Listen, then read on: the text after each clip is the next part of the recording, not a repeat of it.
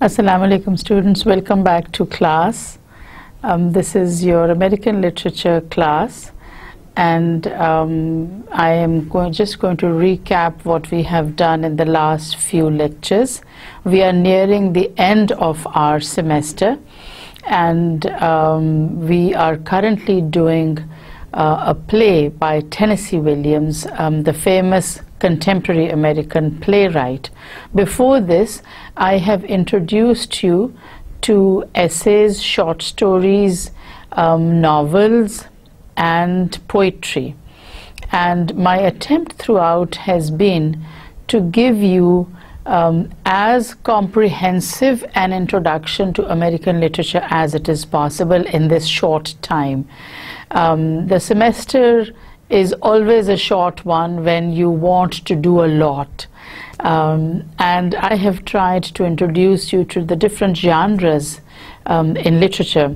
So now that we have covered short stories and essays, novel and poetry, we're doing a play. And if we still have time left after we finish the class menagerie, I'd like to do one essay and one short story more, but we'll see that when we come to that point in time. So this essay has been written by Tennessee Williams, and I'm sure by now you are familiar with the name. He is one of the most famous of contemporary American playwrights, and he has written a lot. And it's not only plays that he has written, he's also written short stories. And some of his plays, in fact, are based on short stories that were very successful, and for which Williams felt that the plot could be adapted to a play. So we are at a point in time where Williams discusses relationships, essentially speaking, and relationships within a small family. The family comprises of the Wingfields, and that is Amanda Wingfield, her son Tom Wingfield, and her daughter Laura Wingfield. There is also a fourth character in the play, although he makes an appearance right at the end, and he's not really a family member. This person or this character is only introduced as a gentleman caller, and I'm going to explain to you in a minute what exactly a gentleman caller is, so that you have this fresh in your mind when you are studying the text. The fifth character, although he doesn't make a physical appearance, is Mr. Wingfield. I say that he doesn't make an appearance and yet is a character in the play because throughout the play what we see is a portrait of Mr. Wingfield on one of the walls of the set. Now the set is designed in such a way that we are able to see a number of places. And then Tennessee Williams has designed a stage set that allows us to see into a number of rooms. He has this prop that is actually a screen, and this screen sometimes hides certain characters or certain rooms or places, and at other moments it acts to reveal something that is bound to happen, something that is at the back of the character's mind, etc., etc. And there's a big legend on the screen. So when the play starts, we see the Wingfield apartment, which is not in a posh neighborhood. Far from it. It's actually one of the lower middle class buildings. And it is characterized not only by the interior but also by the exterior of the building. You know, these are buildings that are like boxes, and there's a side of the box that is pleasant to look at, and that is the front. and there's the side of the box that is not pleasant to look at, and where you find dirt and squalor and filth, and that is the rear of the building. Obviously, the apartments in the front of the building and those that have a good view are more expensive, whereas the apartments in the rear are cheap. So in the same building, you would have expensive apartments and you would have a cheaper version. One other thing I want to point out about these cheaper apartments, of which the Wingfield apartment is one, is the fact that their entrances are not from the foyer or the lobby of the main building. Their entrances are through the fire escapes. You know, according to American law, every building, especially multi-story building, must have a fire escape, and those fire escapes are usually at the rear of the building so that they don't spoil the view of the building. But since it is an essential part of a building, so you have the fire escapes, and then with the fire escapes you have these buildings, these apartments, very small apartments, and obviously very cheap. So Tom Wingfield comes dressed as a narrator, as a merchant sailor, and yet he is also one of the characters in the play. So the point at which I left you was where Amanda, her son and her daughter are eating, and one of the instructions that Williams gives at the very beginning of the play is that this play is a memory play, and as such it doesn't have to be realistic, because as you perhaps will have noticed, that when we exercise our memory, when we go back into things that we remember what we want to remember. So our memory is selective. It doesn't have to be realistic. So the Glass Menagerie, because it is a memory play, it doesn't have anything to do with reality. That's not to say that it's a story of imagination, but it doesn't have to stick to facts. So with Tom making an entrance, when his mother calls out to him and says, "We can't say grace at the table unless and until you are here," Tom, who is so far played the part of a narrator standing on the fire escape landing, makes his entrance into the main play.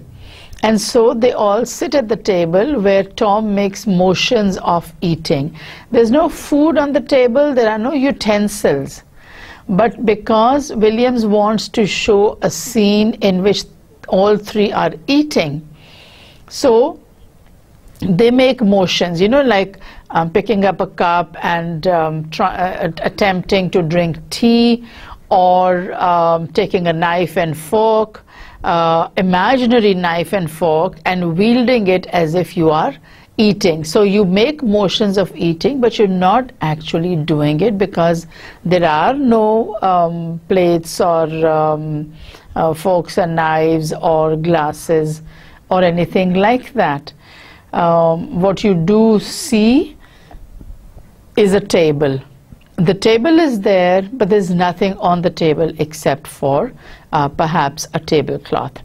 So the point at which I left you in the last class was where Mrs. Wingfield tells Tom, in a slightly, you know, scolding tone, not to push his food around, and to use bread when he wants to eat. So taking up that discussion, Williams says, animals have sections in their stomachs which enable them to digest food without mastication. But human beings are supposed to chew their food before they swallow it down. So she's making a reference to the way that Tom is eating. She doesn't like the way he eats, and so she says, don't swallow your food, don't gobble up everything, but chew, and chew number of times. You know, dentists say that you should chew your food 32 times. Of course, it's difficult. You know, you go like, difficult to do, and of course funny to look at. I'm sure I look very funny doing that. Anyway, so that is what dentists say, and that's the kind of thing that Mrs. Wingfield is trying to explain to her son, because he just makes the motion of eating and then he gets up and goes.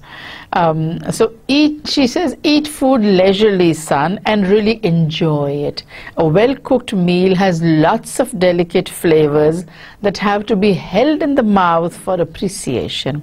So chew your food and give your salivary glands a chance to function. Now, you don't want to have this kind of a conversation at the table. You know, if you're eating, you want to enjoy your food. You don't want to concentrate on what is happening to your interior, how your digestion is working or not working. So what Tom does is, he's been sitting at the table and he lays his imaginary fork down and he pushes his chair back and he says, I haven't enjoyed one bite of this dinner because of your constant directions on how to eat it. It's you that makes me rush through meals with your hawk-like attention to every bite I take. Sickening, spoils my appetite. All this discussion of animal secretion, salivary glands, mastication. So Tom gets very angry and he says, I don't want to hear these things at the table. I can't enjoy my food. You're always at me saying, chew your food, this is what happens in the digestion system, this is how animals eat. He doesn't like it, and you know, he's grown up, he's not a little baby anymore who has to be explained all these things. So he gets very angry. And of course his mother doesn't take him seriously at all, and she says, temperament like a metropolitan star. You're not excused from the table. So when Tom gets up, it's a gesture that he wants to be excused from the table. And this privilege Amanda takes from him when she says, you are not excused. That means you keep on sitting here. I do not allow you to go away. And Tom says, I'm only getting a cigarette. So Amanda is shown as the kind of mother who objects to everything that her children do. She objects to everything that people around her say. She would like to have the entire scenario changed, but she can't do it because she's poor, because she doesn't have resources, and because her husband has left her. As Tom, the narrator, points out in the very beginning of the play, his father was a man who fell in love with long distance. And one fine day he just disappeared from the house without informing anyone, without asking anyone as to what he planned to do. So when Tom says he's getting a cigarette and Amanda says you smoke too much, he gets very angry and he goes out of the dining room. And Amanda says, because you know she's always objecting to whatever he says, she would like him to spend a lot of time at home, she would like him to make a lot of money, but since none of these things can happen, she just takes out her anger and her frustration on Tom, because she holds him responsible now. He's the man in the house. So she says, temperament like a metropolitan star. You're not excused from the table. And you know, she doesn't like the fact that Tom is starting to have his own identity, and he's starting to assert himself now that he's earning for himself, and he is also supporting the family. So when Laura sees this very tense situation, she also pushes back her chair and rises, and she says, I'll bring in the blancmange. Now the blancmange is the dessert and Tom sort of ignores Amanda totally, but Amanda, when she hears Laura saying that, she says, no sister, you be the lady this time and I'll be the darky. Now this is again a reference to a situation which is not really true. You know, they have hardly enough to eat. They're not of the kind of people who can afford a servant, and the fact that Amanda refers to a servant as a darky is again an example of the fact that Amanda is not living in the present. She is living in the past. She's still living in a time in which they had a lot of money. Her family was loaded, as you would call it these days. They had a lot of money, and they enjoyed a good lifestyle. Now all that has gone, but she still makes references to their life as if that same household or that same social situation exists. So when she says, you play the lady now and I'll play the darky, she is, in other words, what she's saying is that this is the kind of work that a servant would do. You don't do this work yourself. So she's making a reference to a time when they still had African Americans as servants. And the fact that she refers to Laura as the lady again is an indication that she's not living in the present tense. She's living at a point in time in the past, the remote past, and a time which is not really true. So Laura says, I'm already up, I've already risen, and Amanda says, resume your seat, little sister. I want you to stay fresh and pretty for gentlemen callers. Now, if you remember, I told you at the very beginning of the lesson today that I'm going to explain to you what a gentleman caller is. I explained this term to you in the last class also, but just to refresh your minds, a gentleman caller would visit the house of an unmarried lady with the purpose of seeking her permission for marriage. You know, the kind that you have for the rishta thing. The equivalent that we have here is when what we call a boy comes to a girl's house and proposes to marry someone. Of course, in our society it's different. We don't have just the boy coming along, we have his whole family, you know. He'd have his mother, his father, his sisters, maybe an aunt and an uncle also coming along, and the whole family would visit. But we're talking about contemporary American society, not contemporary in fact, since Amanda is talking about a time in the past, let's say 30 years in the past. So essentially speaking, she is her mind is stuck in somewhere in the 1920s, and whatever she refers to is from that period in time. So she talks about ladies and she talks about servants, although in the very beginning of the play we've been told that the Wingfield apartment is in a building which is in the lower middle class district.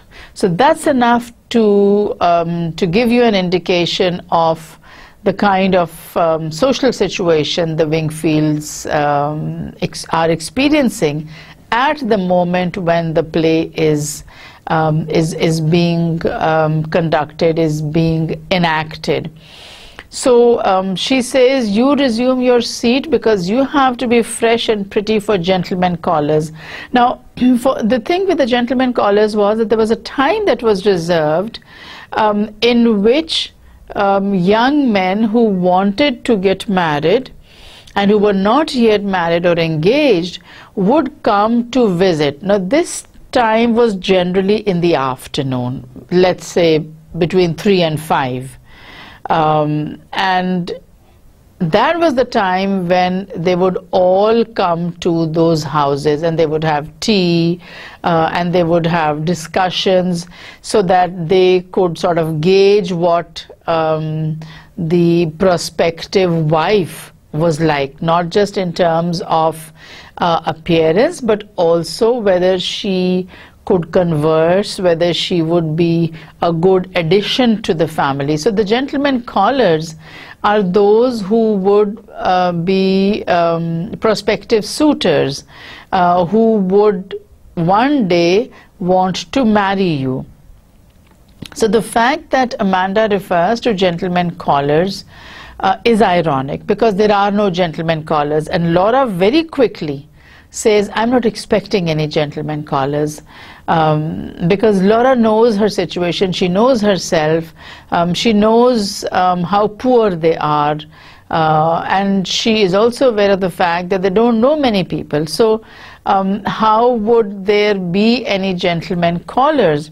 And Amanda says, oh, sometimes they come when they are least expected. Why, I remember one afternoon in Blue Mountain, and you know, she makes a reference to an occasion which she has done over and over again. And Tom says, I know what's coming. And Laura says, yes, but let her tell it. And Tom says, again? And Laura says she loves to tell it. Now, this is where you get an indication of the situation within the Wingfield household. Mrs. Wingfield lives in the past. She lives in a time when she was very young and beautiful, and the member of a very well-to-do family. And she keeps on thinking of that time. The place where she had her house, or where her parents had their house, was in the Blue Mountain. And she keeps on referring to the Blue Mountain in order to draw the attention away from the present moment, which is a very, very small apartment at the rear of a building which is in the lower middle class section of the city. So nothing positive at all. Yet she makes constant references to the Blue Mountain, and she says, you know, there was one Sunday afternoon when I had 17 gentlemen callers. You have to remember that this is the time before you had the telephones and before you had such speedy communication. So if anyone was going there to a certain place, he would go there, and there would be no way of confirming whether the host or the hostess was going to be there or not. So when she says that one Sunday afternoon she had 17 gentlemen callers, what she's trying to say is that she was so popular and so beautiful and so eligible that at one point in time 17 young men wanted to marry her. But like it happens with most families, and I'm sure you've experienced it in your family also, when parents start going, there's no knowing where they will stop, and so they tell you one thing 10,000 times. Now, a lot of the children these days say, oh, you've already told us this, or oh, we've heard this before, tell us something new. But we are talking about a time when this was considered rudeness, early 20th century. So when Tom says, you know, she's starting off on that again, Laura says, let her tell it. You know, she feels happy telling it, because the reality is so much in contrast to what she imagines or what her life was like 35 years ago, that she can't really live in the present. The present is far too painful for her, and that is one reason why she's living in the past. And each time she retells the story, she brings the past back to life again. So Laura says, you know, let her tell it. And Amanda starts off on her story. By this time, she's brought the bowl of dessert. And so she says, one Sunday afternoon in Blue Mountain, your mother received 17 gentlemen callers. Why, sometimes there weren't chairs enough to accommodate them all. We had to send the nigger over to bring in folding chairs from the parish house. So you remember that contempt in Amanda's voice. She now belongs to the lower middle class, but she still likes to pretend that she belongs to the very elite in society.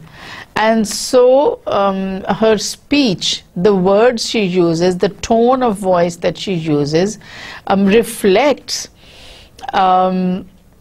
how she considers herself to be in the same position that she was 35 years ago. And so she refers to the black servant as a darky, as a nigger. Now, in contemporary times, nigger is an insult, just as calling somebody a darky would be considered an insult. So she says, you know, there were so many people together wanting to marry me that we had to send our servant to the parish to get more chairs. There were so many people, we didn't even have sufficient chairs for them to be seated at one time. So Tom, although he's heard this story a number of times, he says, how did you entertain those gentlemen callers? Now he is being ironic, but Amanda doesn't see that coming. Amanda thinks Tom is genuinely interested. So just to sort of help her on, he says, how did you entertain those gentlemen callers? You know, having 17 men in the same afternoon, what do you talk about? And she says, I understood the art of conversation. And Tom is being sarcastic and he says, I bet you could talk. Of course, Amanda misses the sarcasm totally, and she says, girls in those days knew how to talk, I can tell you. And Tom is still sarcastic because he knows that his mother loves to talk. Now, one of the stage directions that Tennessee Williams gave in the very beginning was that there are going to be these screens on which you have the legend painted. Instead of the action showing you all of this, you just have a one-liner, and that explains a lot of things. If you remember, when Amanda was first going to make an appearance, the legend said, where are the snows of yesteryear? And that showed you that Amanda lives in the past, and she hankers for the past. She feels very nostalgic, and she would like the past to come back again, because in the past she was rich, she had a lot of people around her, she had a very hectic social life, none of which is true in the present moment. So when Amanda says that, you know, I had the art of entertainment and I could converse, Tom feels rather skeptical about it. Now, the image that is projected onto the screen is that of Amanda as a girl on a porch greeting callers. So she's like this gracious hostess, and she's standing at the top of the steps maybe, or in the porch, and there's this long line of visitors or of guests who have come with proposals of marriage for Amanda. And Amanda says they knew how to entertain their gentlemen callers, and she's referring to girls. It wasn't enough for a girl to be possessed of a pretty face and a graceful figure, although I wasn't delighted in either respect, she also needed to have a nimble wit and a tongue to meet all occasions. So a girl needed to be able to converse with the gentlemen callers, not just sit there looking very pretty, very prim and proper. She needed to have conversation. She needed to be able to talk with these men and to keep them entertained, because basically both sides were looking for marriage. So while the girl would be assessing the different men in comparison with one another, all those men would be looking at her and trying to gauge whether she would make a good wife, a good supporting partner or not. So Amanda Wingfield certainly knows how to talk, and she says, you know, I could hold my own with any of the gentlemen callers, although of course, because this is Amanda's story, none of the gentlemen callers was an ordinary young man. They all had to be extraordinary. And so when Tom says, well, what did you talk about? Amanda says, things of importance going on in the world. Never anything coarse or common or vulgar. So things of importance going on in the world, what possibly could they be talking about? They'd be talking about fashion, they'd be talking about parties, because she belonged to that group in society for whom all of life was one big party, and they were moving from one place to another, enjoying themselves and with no responsibilities whatsoever.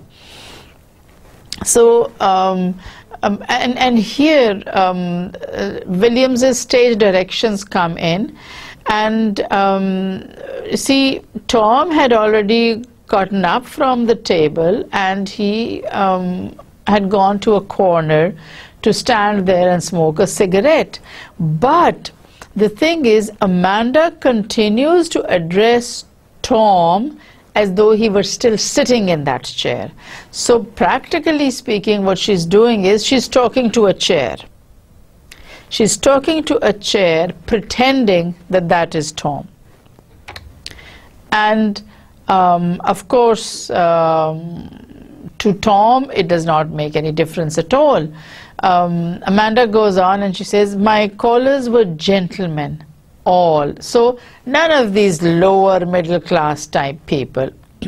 Among my callers were some of the most prominent young planters of the Mississippi Delta. Now, you know, the Mississippi Delta has some of the most fertile land. Amanda Wingfield says that her suitors, the people who wanted to marry her, most of them owned their own plantations. They were not the kind of people who would have a salary or who would have a job. They had a lot of money, and they not only had a lot of money, they also had a lot of property. So when you reach this point in time, Tom motions for music, and a spot of light on Amanda. Her eyes lift, her face glows, her voice becomes rich and elegiac. So as she recalls her past, and especially one particular Sunday in the Blue Mountain, her voice rises until it encompasses the entire area, and you see her as a happy individual. So when Amanda finishes making this speech, Tennessee Williams has that legend again, which shows where are the snows of yesteryear. And that, of course, again is an indication that this is a character who lives in the past and not really in the present. So, you know, her face glows and she sort of takes on an ethereal beauty, because now she's going into the past and she's going to bring in all the different aspects of the past that she loved. So then she starts to relate the names and the qualification of her suitors, or as she calls them, gentlemen callers. There was young Champ Lawlin, who later became vice president of the Delta Planters Bank. Now she's trying to emphasize the fact that she has not always been as poor as she is now. And so she gives the reference of these men who came with their marriage proposals. The first one, Williams says, later became vice president of the Delta Planters Bank.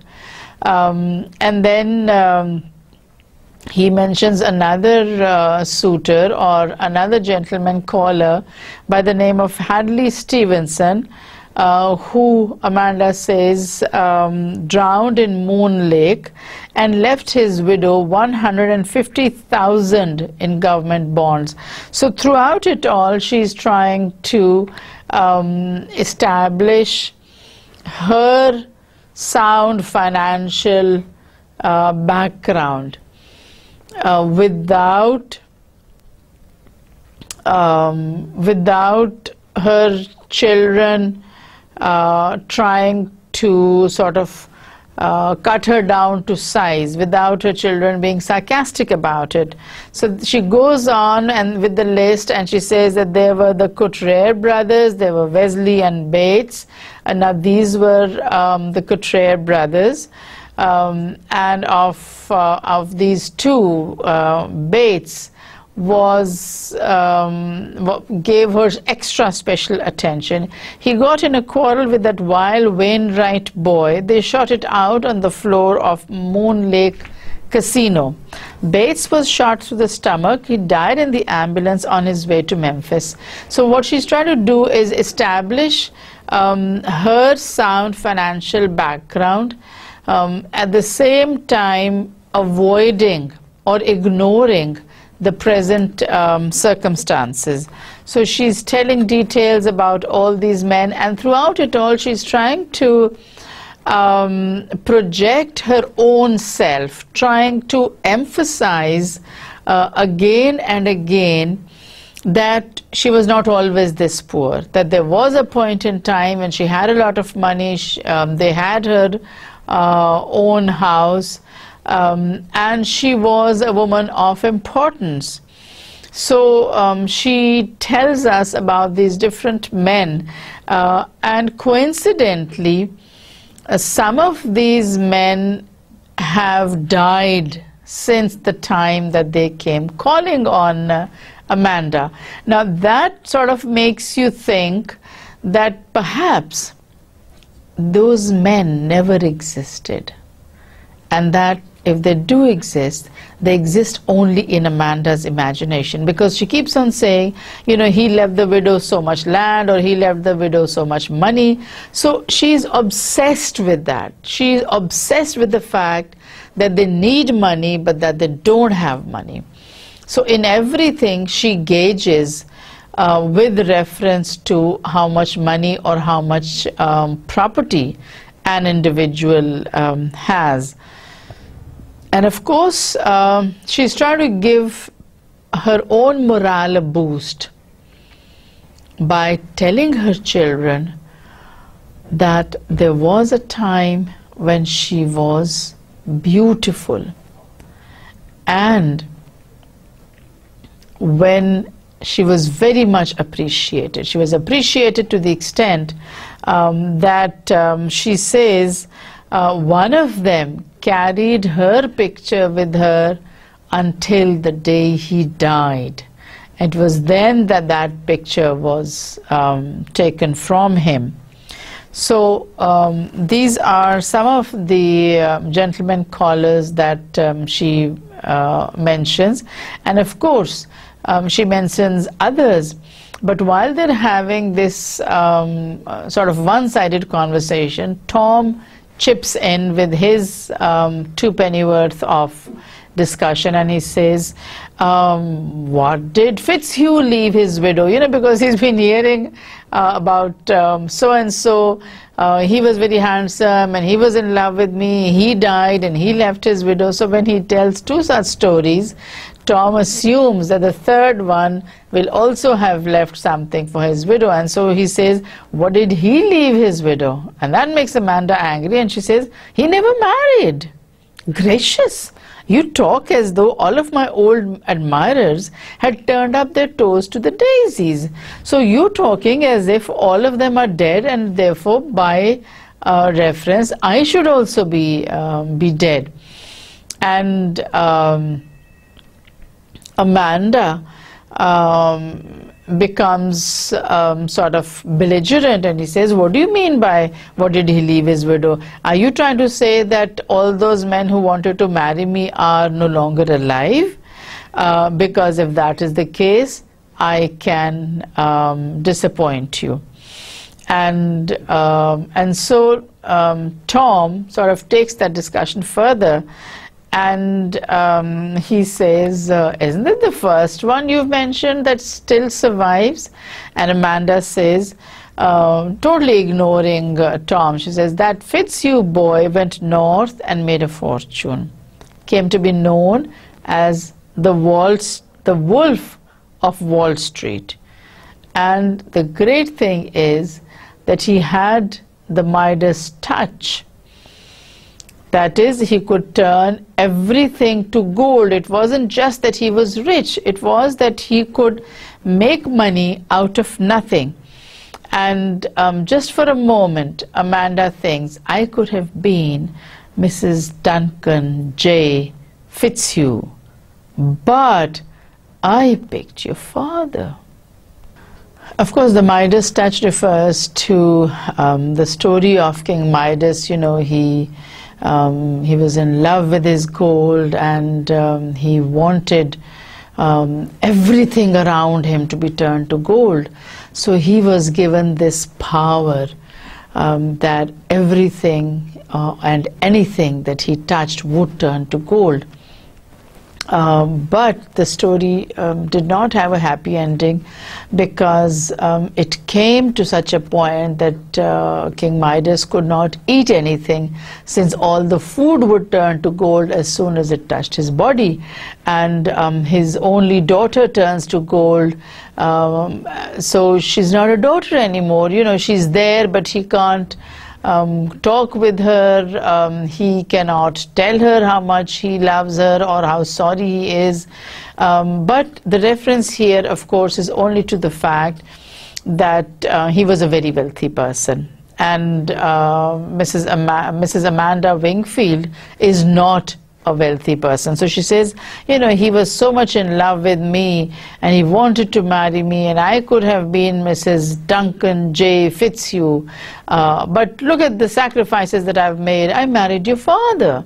You know, he was not at all in the same category as the other gentlemen callers, and yet I married him. So the greatness of Amanda Wingfield is in the fact that she marries so far beneath her status.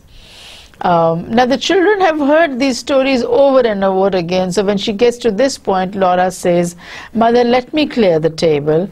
And Amanda says, no dear, you go in front and study your typewriter chart, or practice your shorthand a little. Stay fresh and pretty. It's almost time for our gentlemen callers to start arriving. How many do you suppose you're going to entertain this afternoon?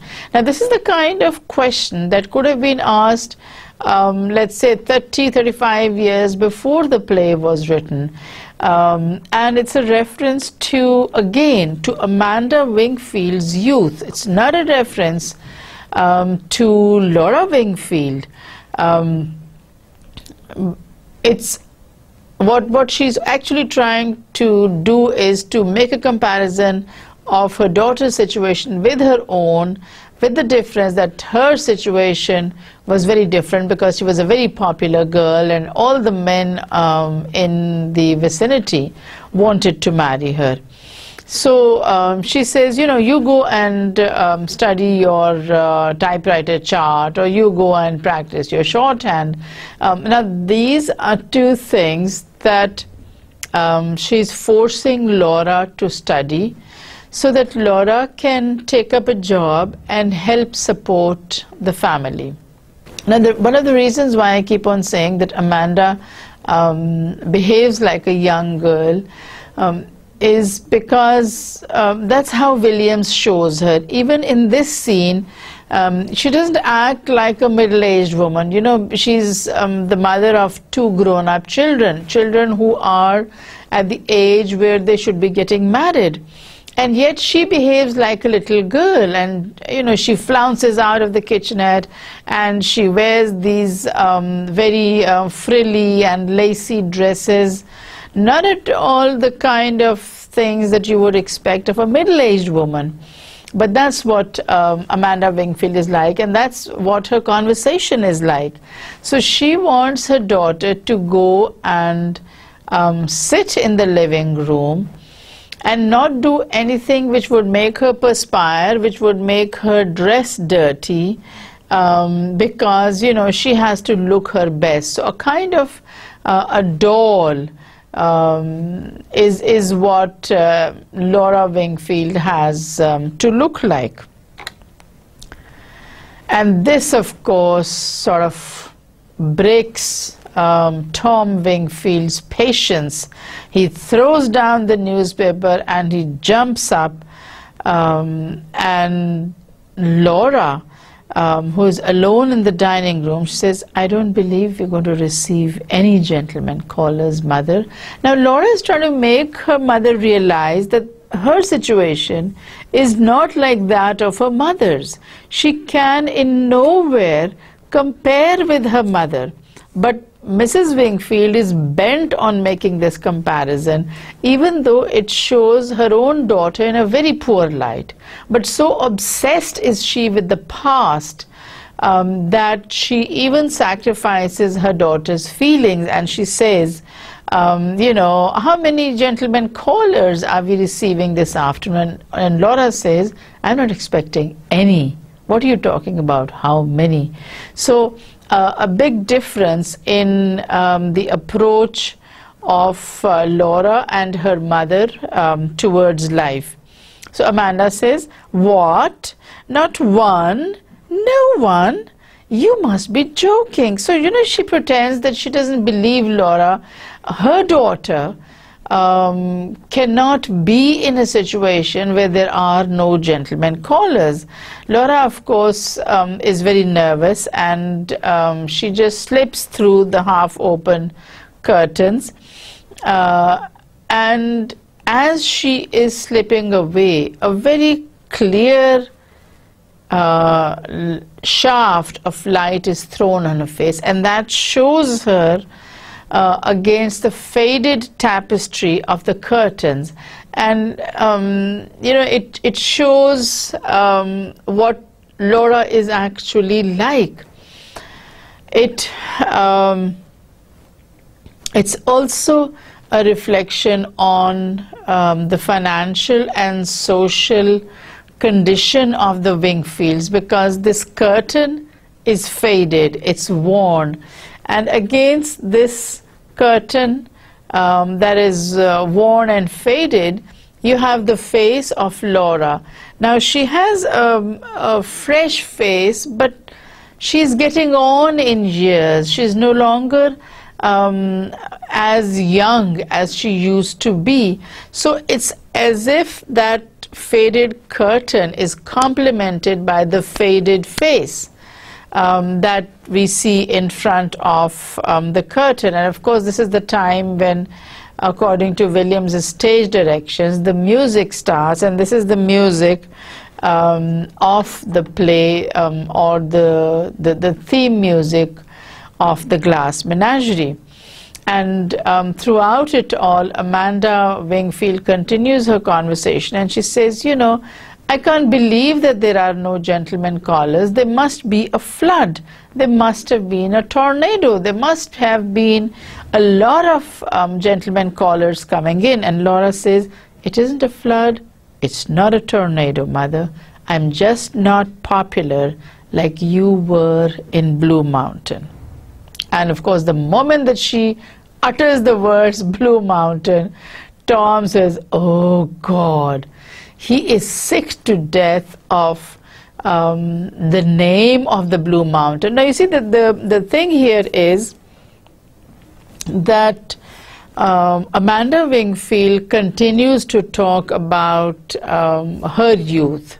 She makes references to the Blue Mountain. She makes references to the wealth that her parents possessed.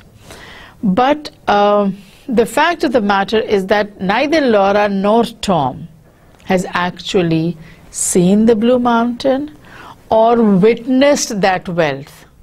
When they were born, what they saw was something very close to poverty. They did not see any of the riches. They did not see much of the power that Amanda's family enjoyed according to her. So whatever she says is like a story for them. It does not have any value other than the value of a story.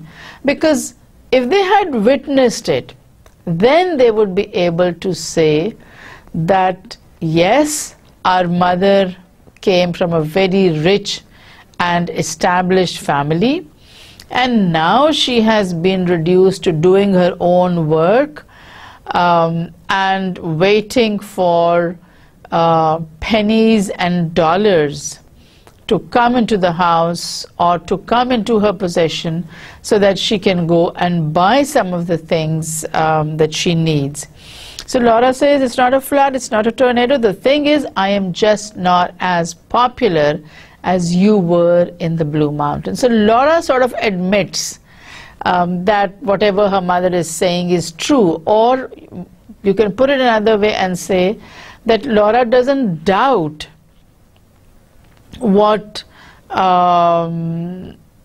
whatever her mother says, whereas Tom doesn't believe it, and Tom is the kind of person who's going to make sarcastic remarks. And the one fear that Mrs. Wingfield has is that Laura is going to be an old maid and no man would want to marry Laura. So Laura, is willing to face this reality, and she says, I'm afraid, mother, I'm going to be an old maid. And with this, the scene sort of dims out with the legend, the glass menagerie. On the dark stage, the screen is lighted with the image of blue roses. So there is a continuation of action instead of one scene coming to an end and the next starting with a whole new stage set. What Williams has done is that his actors move off and onto the stage. The curtain does not come down. It's not that one scene comes to an end and another scene starts. This is fluidity. This is movement and constant movement. So when we next see Laura, she is seated in the delicate ivory chair at the small clawfoot table. So even the furniture that they have is a reflection of a social class to which they don't actually belong. She has this few items of furniture that she says she has kept from her father's household. So we see Laura sitting in one such chair, and Williams says that she was wearing a dress of a soft velvet material, and her hair is loose, and she is looking very, very pretty. And what is she doing? She is washing and polishing her collection of glass. So this is where we come to the glass menagerie. Now, when we see Laura washing and polishing these glass objects or animals, it's a very powerful scene, because this is what she likes to do all the time. She's not interested in going out because you need money for that. So she has this collection and she spends her time polishing it up. Amanda appears on the fire escape steps. At the sound of her ascent, Laura catches her breath, thrusts the bowl of ornaments away and seats herself stiffly before the diagram of the typewriter keyboard as though it held her spellbound. Remember, Amanda has told her to go and study the chart. Now, Laura doesn't want to do that. She would rather spend her whole life washing and cleaning those little animals. But when she sees her mother coming into the house, she at once gets up from where she's sitting and goes and sits at what do you call it? She sits in front of the typewriter chart and she just looks at it like she's spellbound, like that's the most interesting thing that she can think of. Something has happened to Amanda. It is written in her face as she climbs to the landing, a look that is grim and hopeless and a little absurd. She has on one of those cheap or imitation velvety-looking cloth coats with imitation fur collar. Her hat is 5 or 6 years old, one of those dreadful cloche hats that were worn in the late 20s. And she's holding an enormous black patent leather pocketbook with nickel clasps and initials. This is her full dress outfit, the one she usually wears to the DAR. Before entering, she looks through the door, purses her lips, opens her eyes very wide, rolls them up, and shakes her head. And this is where we're going to stop. So Mrs. Amanda Wingfield enters the apartment. She sees Laura sitting before the typewriter chart, and Tennessee Williams describes Mrs. Wingfield with a lot of love and attention to detail.